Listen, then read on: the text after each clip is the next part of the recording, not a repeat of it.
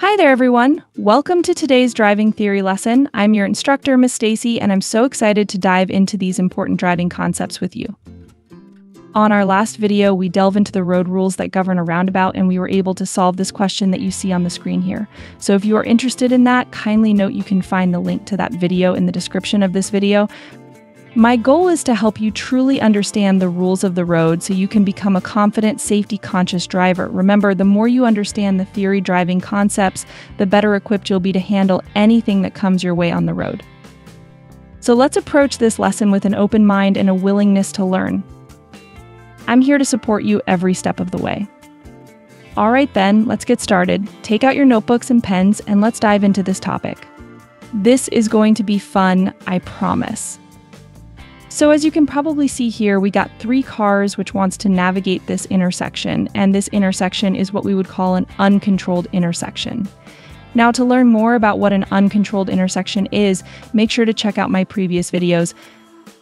I'm sure I do explain further on that. But just to sum up what I have said before and give you a quick explanation, an uncontrolled intersection is a road intersection where no traffic lights, road markings, or signs are used to indicate the right-of-way.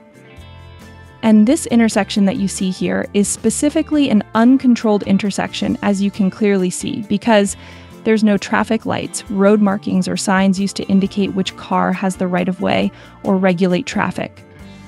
So the general rule is cars should yield to traffic approaching from their right and obviously proceed with caution when the road is clear on their right.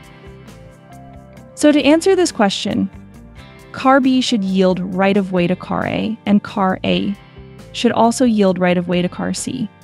Car C is the only car with nothing approaching from its right, so it has the right-of-way. However, car C intends to make a right turn in front of an oncoming traffic, of which that would be breaking a road rule. So car C will have to move slightly to the center and stop just before it makes that right turn, thereby giving way for car B to cross the intersection. As soon as car B finishes crossing this intersection, car C will then be free to make its right turn. Then it will be the second car to cross this intersection.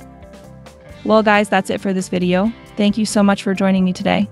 Surely hope you learned a lot from this video. Don't forget to leave us a comment, and while you are at it, just hit that subscribe button. I would really appreciate it so much. So till next time, see you soon.